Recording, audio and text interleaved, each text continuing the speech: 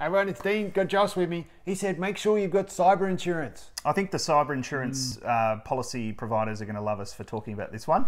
But we're not paid for by them. As full disclosure, no, we have no relationship. It's just our opinion. Yes. So as a company like ours, we manage data that belongs to our business. We also look after data that belongs to our clients. Yep. So their websites, their database, all of that information we looked after as well. Yep.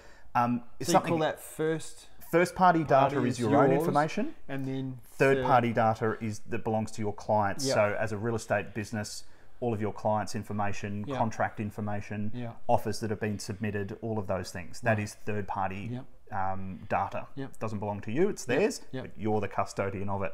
So cyber insurance is something that I think it's just, for us, it certainly provides us with peace of mind if something was to happen to our company or our clients' data, that we at least have some peace of mind that if something, God forbid, did happen, it provides us with that level of protection, just like any other insurance product does.